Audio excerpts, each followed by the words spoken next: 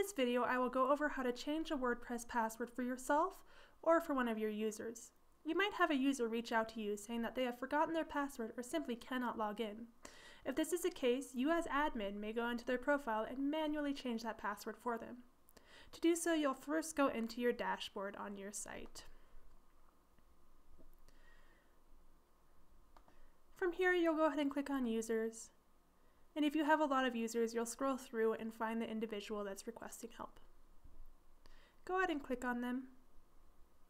And from here, scroll down to where it says New Password. Click on Generate Password. It will create a really long and difficult to remember password, but you can change it to something simple for them.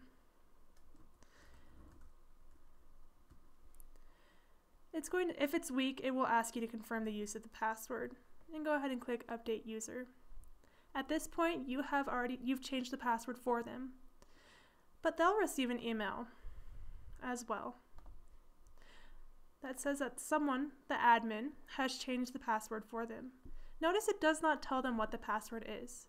So you as admin will have to email the user directly and notify them of the new password. Once you have done that and the user can go in, they'll want to go back into their profile and change the password and do the same process.